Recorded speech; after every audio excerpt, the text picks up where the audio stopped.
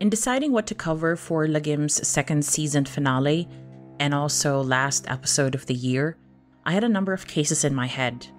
I had started so many scripts that I have left unfinished because I did not feel it was their time to be published yet. Last season, I covered the Peter Scully case because the case would not let me be. The horrible nature of his crimes needed to be made known to serve as a warning and a call to action to better protect our children. But for this season, I thought I'd start with a case that rattled us awake on the very first day of 2021. Whilst some of us were recovering from a bad hangover or struggling to decide on what to eat for their first meal of the new year, somewhere in Makati, the financial district of the Philippines, tragedy had struck. This case would become yet another example of the glaring problems within our police forces, especially when they are put under intense public scrutiny and pressure. This is the case of Christine Dacera.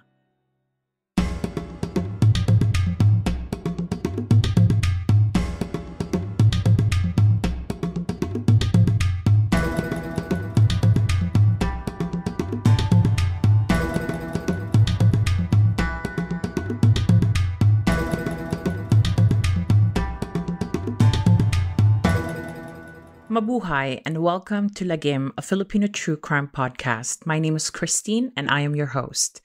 If you're new to the podcast, welcome and thank you for stopping by. Make sure to follow us on social media on Spotify and Apple Podcasts.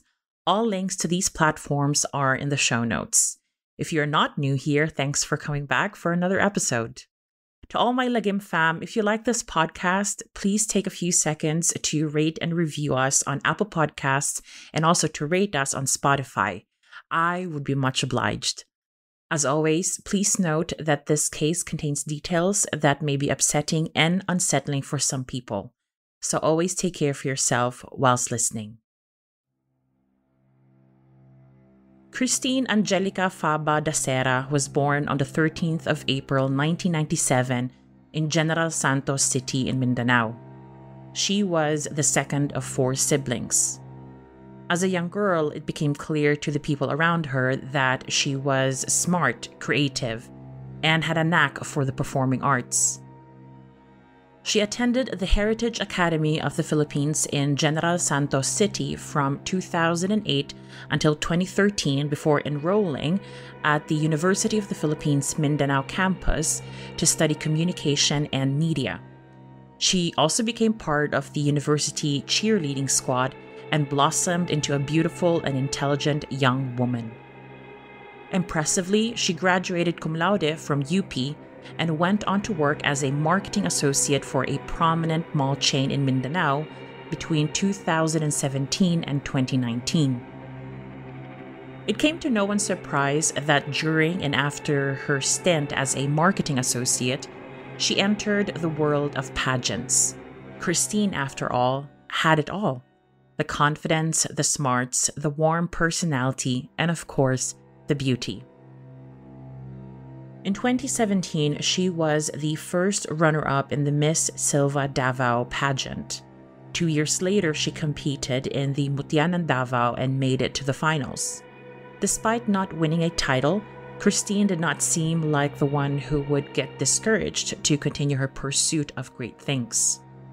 After her rather short pageant run, she started working as a flight attendant for Philippine Airlines, the flag carrier of the Philippines.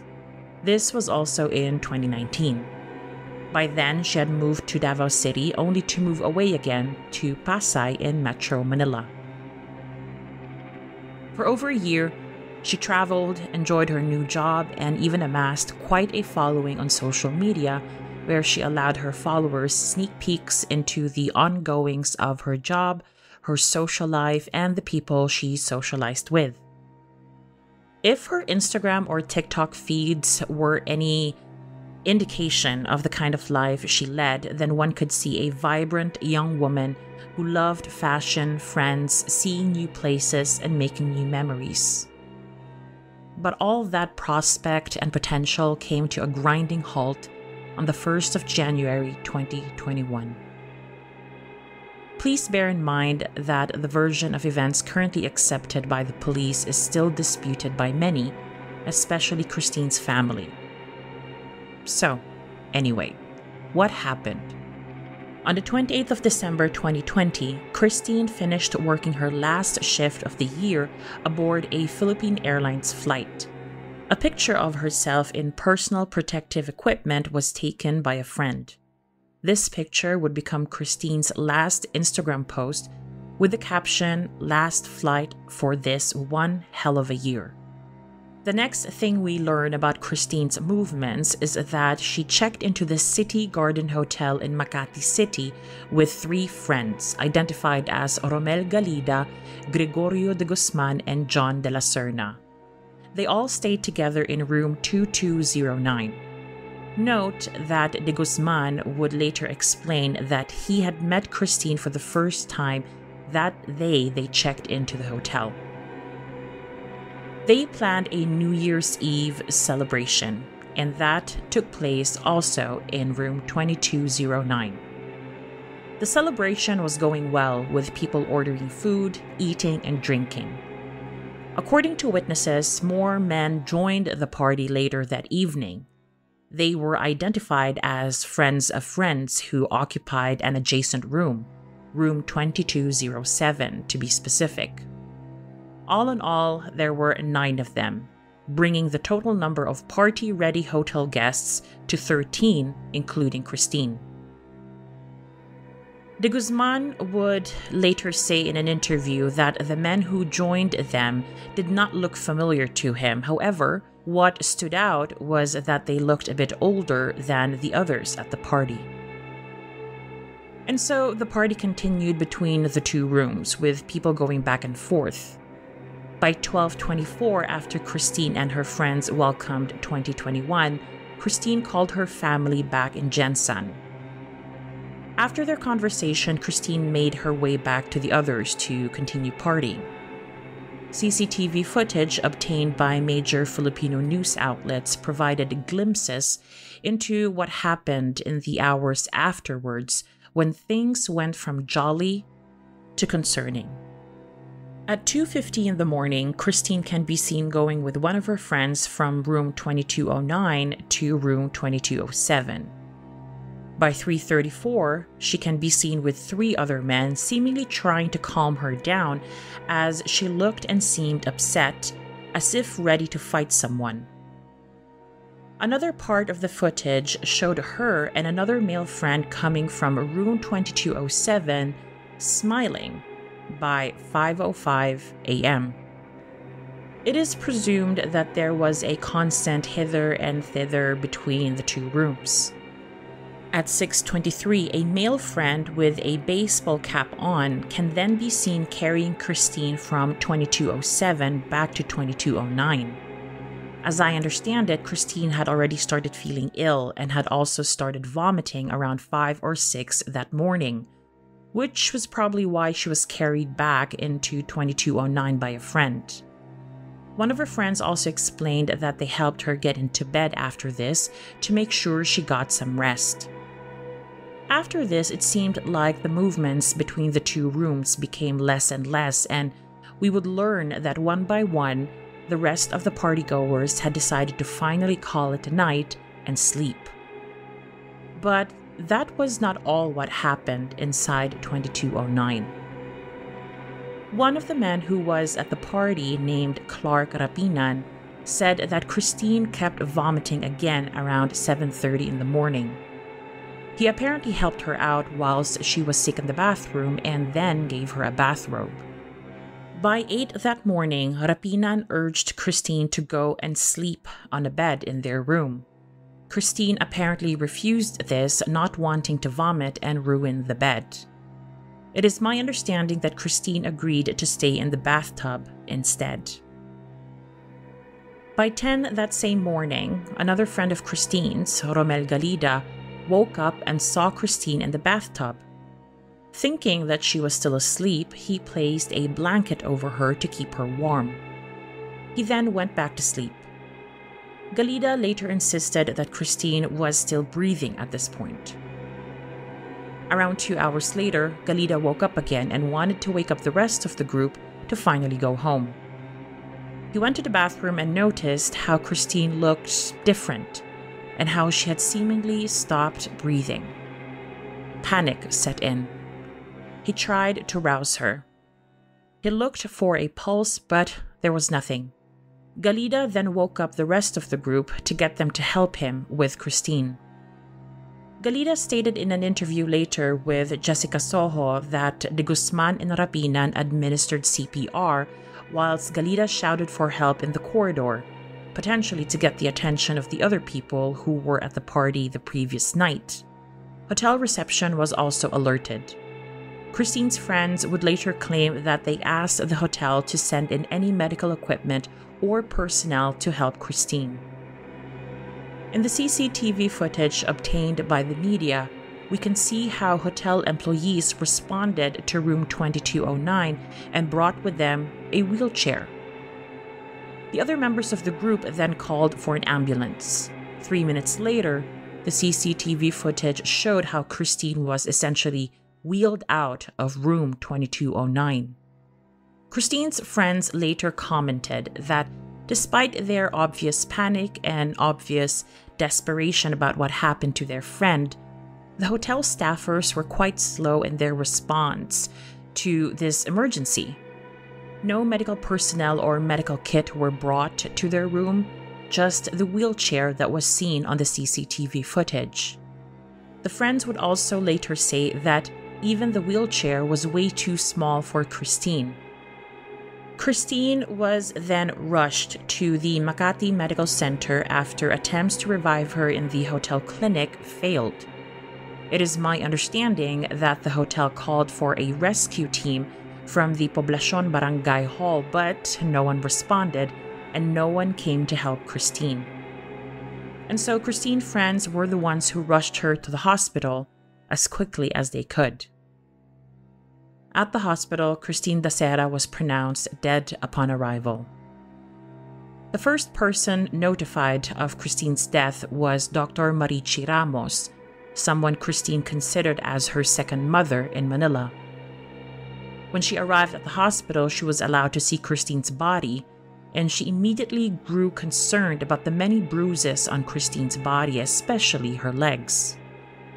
Her initial assessment of what she saw was that Christine looked like she sustained the injuries as a result of a struggle, and how the injuries looked like they were deliberately inflicted.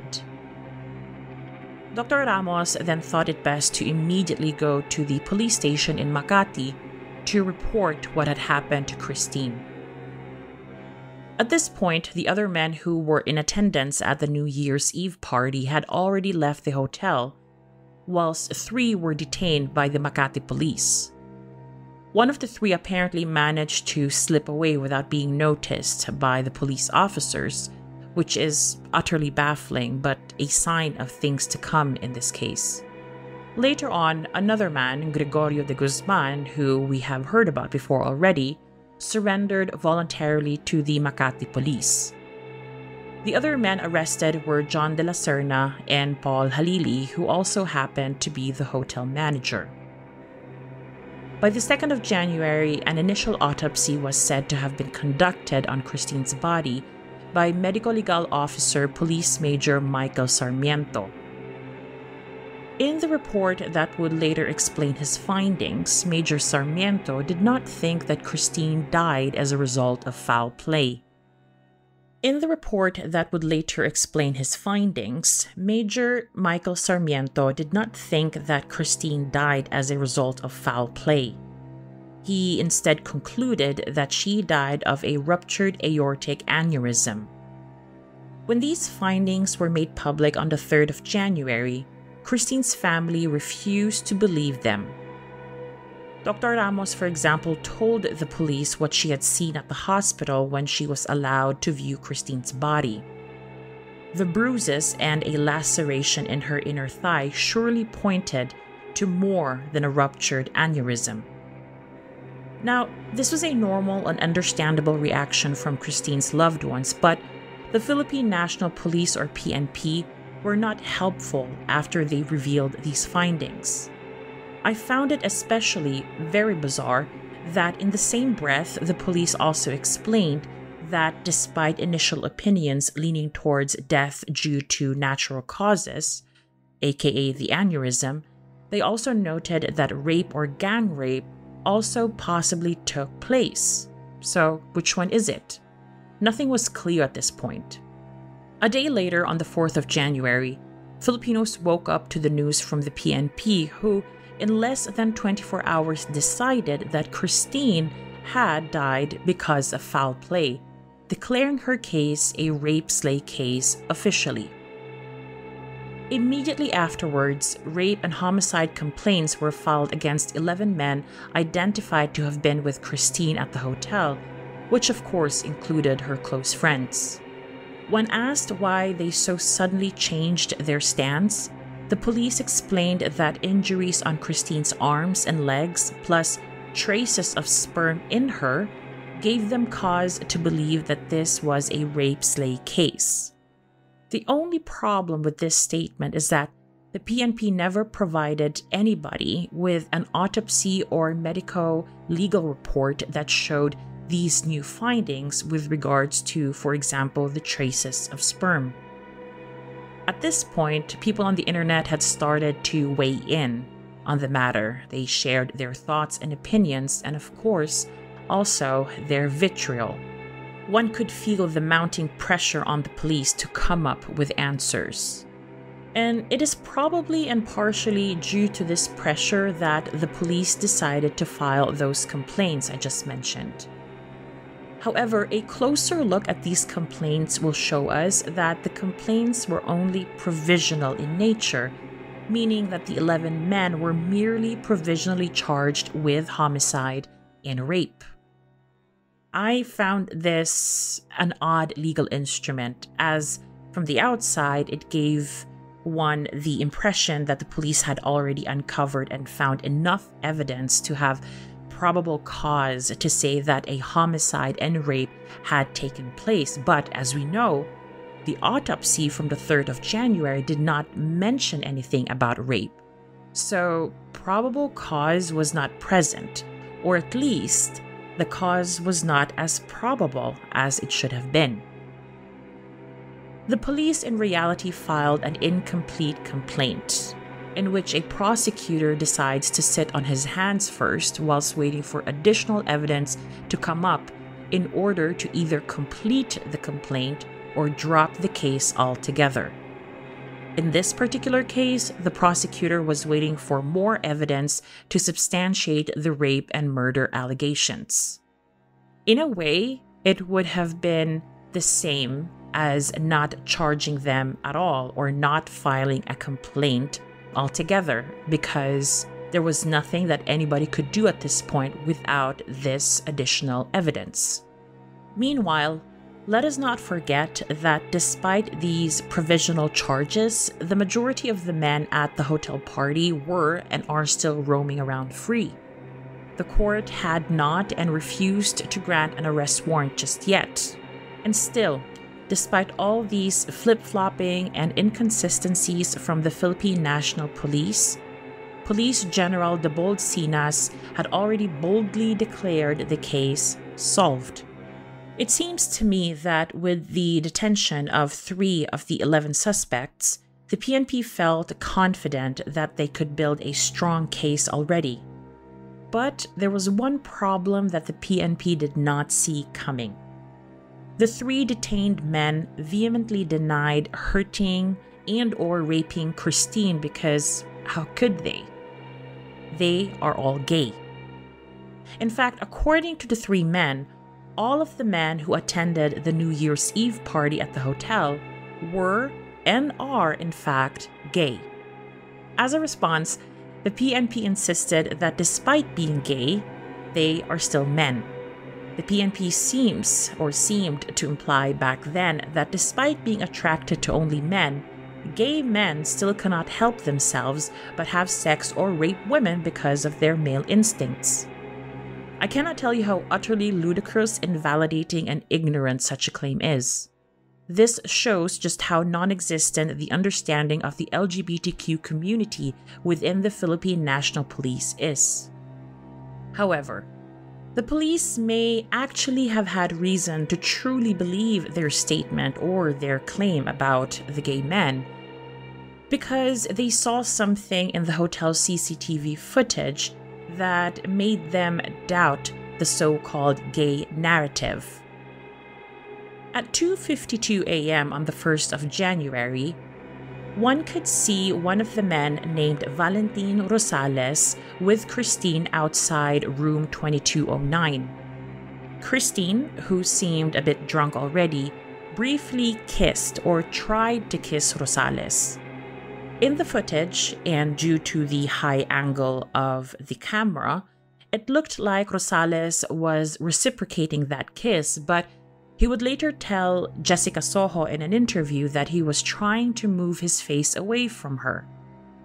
He also explained that Christine would sometimes do this kind of thing whenever she drank alcohol because she liked chinito men, and Rosales is chinito, or someone with typical East Asian looking eyes.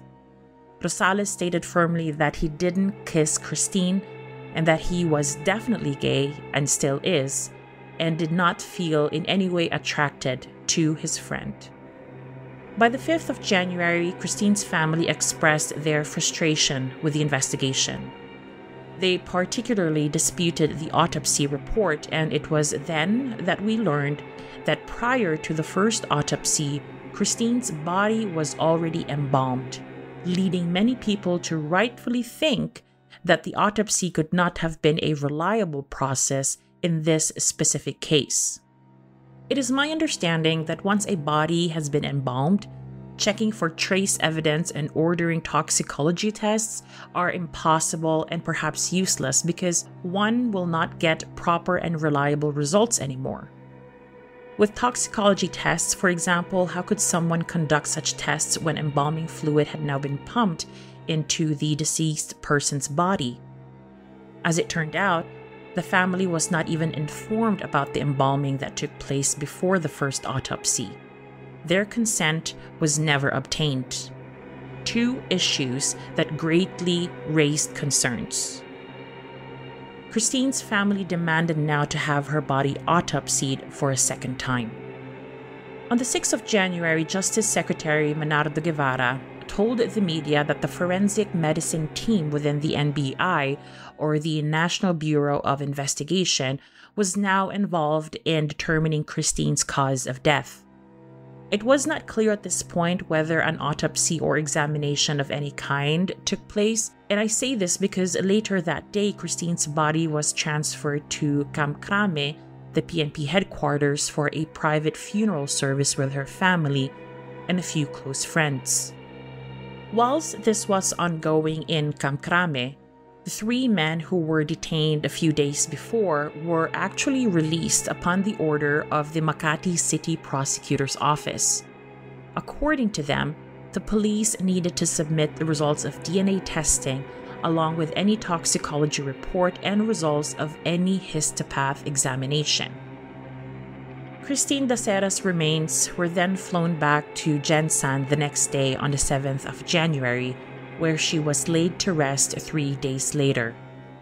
It was only after she was flown home that the public was told that a second autopsy had indeed taken place before Christine's body was flown back to her hometown. However, the public was also informed that the results would remain confidential for now. By the 8th of January, the PNP made a statement about how there was perhaps a big possibility that the samples taken from Christine's body for the purpose of the autopsy were contaminated because she had already gone through the embalming process. This might not be the admission that it should have really been, but essentially, even the PNP probably realized at this point that the investigation had been botched badly. In the following days, the PNP scrambled to make things right, it seemed to me, or better said, the Department of Justice stepped in to make things right for the PNP. They kept the public informed about how the results of the forensic examination of the samples taken from Christine's body would be published soon, how they had already identified most of the men who partied with Christine, how the NBI were making progress in determining whether there were lapses in the first autopsy.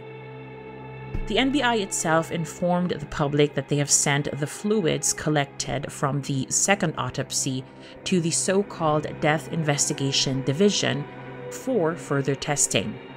On the 11th of January, during an interview with Jessica Soho, we would also learn from some of the men at the party that Christine had told them how she felt weird at some point, that she suspected one of her drinks was laced with something. This detail highlighted yet again how important it was to have obtained uncontaminated blood and/or fluid samples from Christine to see if her drinks were spiked or if she had been poisoned. Whether the substances used to spike her drink could still be detected after a few hours, or whether her drinks were spiked at all, could all have been determined had the autopsy been done right. I realized that the NBI at this point in the case's timeline were still supposed to double-check if the forensic samples from Christine's body were contaminated or not. But I guess even a non-expert can clearly see that if the blood inside Christine's body had been replaced by embalming fluid already, how on earth could anything be tested at all? Now, the NBI did reveal at some point that around 100 ml of urine was extracted from Christine's bladder, but then again, one would have to be very skeptical of any results from any urine tests done to see what had caused Christine's death. It is my understanding that the urine was tested for drugs, amongst many things, which in the end turned out negative. In the meantime, there was more bad news for the PNP. The legal representative for 5 of the 11 men involved in the case revealed that the Makati police had pressured her clients to admit that drugs were used during the party, something that the men vehemently denied from the very beginning. To further drive home this point, the men made public their drug test results from tests done between January 4th and 11th. These were posted on a public Facebook page that is unfortunately not available anymore as far as my research is concerned. At this point, the murder and rape angles of the case appeared to have weakened substantially. Soon enough, the PNP started throwing at least 4 colleagues of theirs under the bus by recommending the relief of 2 investigators, the medical legal officer, Major Sarmiento, and another officer involved in the investigation. This happened on the 20th of January. It felt to me like the PNP was sort of cleaning house in preparation for what came next. On the 27th of January, homicide had been ruled out completely as a cause of death in Christine's case. The PNP stuck to their findings that Christine died of a ruptured aortic aneurysm and potentially also of undiagnosed hypertension. According to the PNP, this was substantiated by the autopsy results in relation to the weight and size of Christine's heart at the time of her death. Instead of weighing the normal 300 grams, the autopsy report showed that her heart weighed 500 grams instead. In the same vein, the police admitted that no drugs were involved during the party. There were previous allegations of the presence of a white powdery substance in the hotel rooms, but the suspects had insisted that the substance was in fact just salt. The PNP finally confirmed this as well. By mid-February, the preliminary investigation into the case had ended.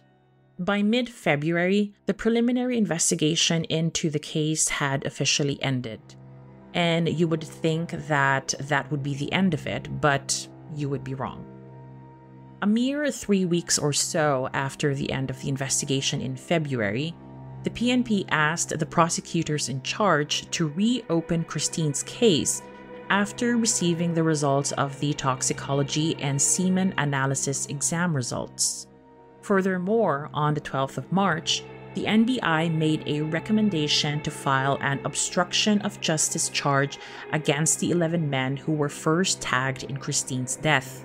The NBI stated that there was and is still a potential case of reckless imprudence resulting in homicide, saying that the men were aware that Christine was not feeling all right at some point during the party. She was complaining of a headache and she kept on vomiting.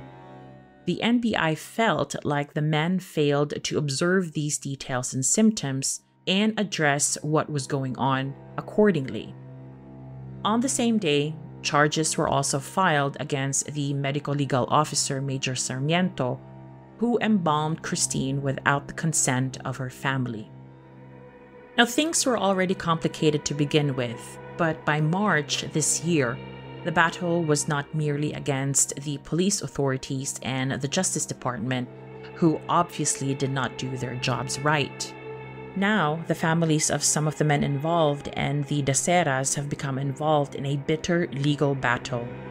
5 of the 11 men tagged in Christine's death had filed countercharges against the Dacera family for malicious prosecution, incriminating innocent persons, perjury, and libel. It is still not clear what the result of this case is. After the PNP asked the Makati City Prosecutor's Office to reopen the case against the 11 men, we would later learn on the 23rd of April that the prosecutors had in fact dismissed the rape and homicide cases due to lack of evidence. This would mean that whatever the toxicology report and the semen analysis report yielded did not prove that the 11 men were involved in any sort of foul play that caused Christine's death.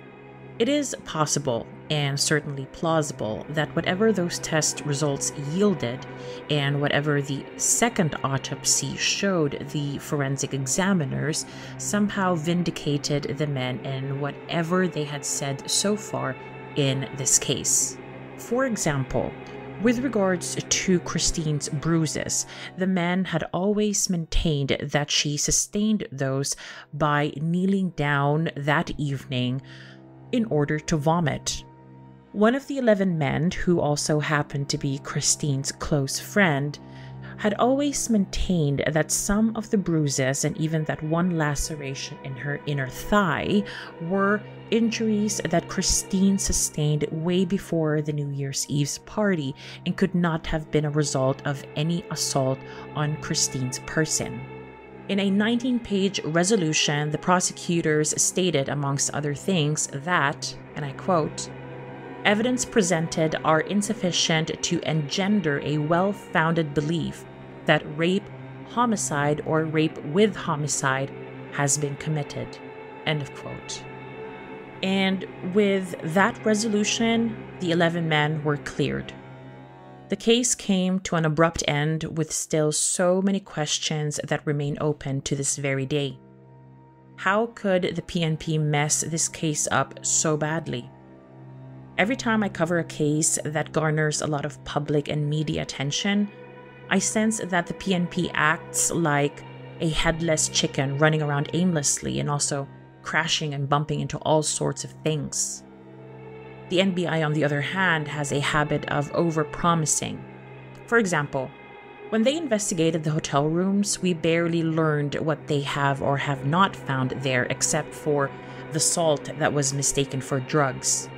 We were, however, told that a third room on a different floor was being investigated as having some connection to what happened to Christine, but we never actually got to hear what this connection was or who that room belonged to the night Christine died. Are we to assume that none of these leads panned out because in the end the charges were dropped? We will never know. The lack of transparency is merely one of the many problems in this and many other cases. The police authorities tell us something when that something reflects well and favorable on them. Everything else, it seems, gets swept under the rug. But beyond the incompetence and lack of skills and training within our police forces, I was deeply saddened and disappointed with my fellow Filipinos who reacted so badly to what happened to Christine. Christine was slut-shamed and victim-blamed in ways that are beyond hurtful. On top of that, the gay men involved in this case were equally recipients of very homophobic vitriol. I understand that we like to weigh in on things. Twitter and Facebook are for free, and we do not live in a country where we need to censor ourselves for fear of prosecution. However, we do need to slowly come out of archaic beliefs and ways where we feel some visceral hate towards women who drink, who are sexually active or might appear to be sexually active, who dress in a sexy way, who wear makeup, who like to post pictures of themselves, who live their lives unencumbered by society's expectations. We need to realize that we only feel like this when women do these things. We rarely slut-shame the men for having 3 mistresses or side chicks at the same time. From the outside, Christine appeared to be a modern young woman. Who she really was is something that only she and her family know. Whether she made good or bad choices that night, whether she was killed or died of natural causes, nothing and no one gives us permission to victim blame her or anyone else. In the same vein, seeing suspects who happen to be gay or queer does not give you any free pass to be homophobic. You can condemn their alleged criminal or negligent actions without stooping low by calling them any of the available gay slurs out there. As for Christine's family, I hope that in some way they can find the closure they need. I am not sure how, given the circumstances surrounding this case. However, I am sure that they know that Christine is proud of them for fighting for her and her name. Christine's case brought to the fore yet again many of the flaws in our criminal justice system that need to change. If they remain the same, we will continue to see cases such as Christine's, or even that case involving Brie Honson, where the very professionals who are supposed to know what they're doing are the same ones who doomed the case from the very start. Lagim fam, I hope you found my coverage of Christine's case interesting. It was certainly a journey for me to go through this case again as a podcaster and not merely as a consumer of news. If you like Lagim, please make sure to rate and review us on Apple Podcasts and Spotify. It does help us a lot in getting discovered by other podcast lovers. Also, if you're inclined to do so, then please follow us on social media. All links are in the show notes. For now, I am signing off for this season, and I will see you soon for Season 3 with new cases and stories, starting on the 4th of February 2022. Thank you for all your support these past 2 seasons, and as always, maraming salamat at mabuhay.